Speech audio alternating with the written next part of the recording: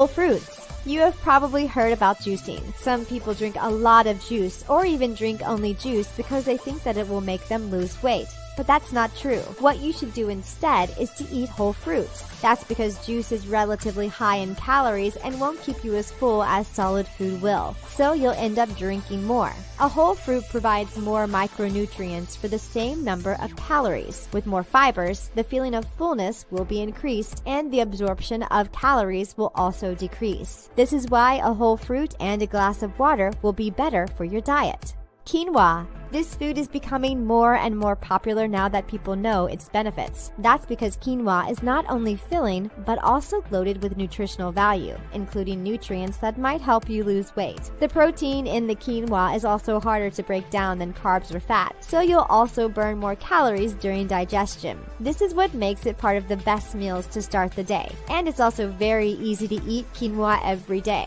That's because this food has a neutral flavor. This is why it works in many types of dishes and you are eating it. Many people stopped eating eggs when they found out about their high cholesterol and fat content. But surprisingly, doctors said that adding a little bit of cholesterol to your diet won't increase cholesterol levels in your body. And anyway, this risk factor for cardiovascular disease is not as important as we once thought. Whole eggs actually contain nutrients that are really good for your health, including choline and sometimes omega-3. So if you like eggs, don't keep yourself from eating some tomorrow morning. Your body will thank you. Salmon.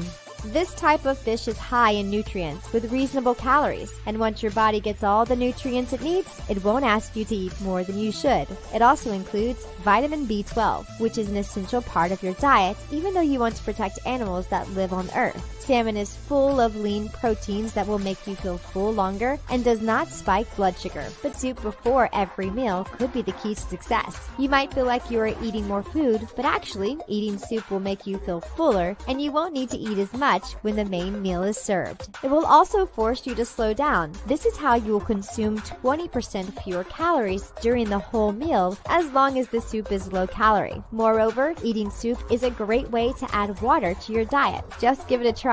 And you can see that eating soup is a great way to get in shape.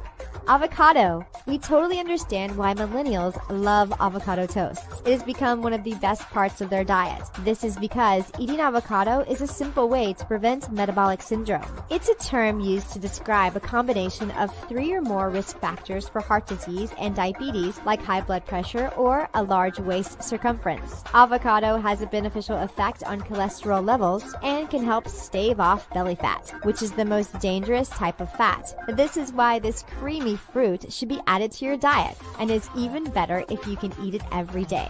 Nuts. You will go nuts on this new diet. For years, people didn't eat nuts because of their high fat content, but we found out that they should actually be part of a healthy diet. They contain monosaturated fat, vitamin E, folic acid, magnesium, copper, protein, and fiber. They can also reduce the risk of heart disease and can help lower bad cholesterol levels. Moreover, nuts are really filling, so you won't feel hungry after eating them. As always, as long as you don't overdo it, nuts can help you lose weight, and it's even better if you can add it to the next thing on our list.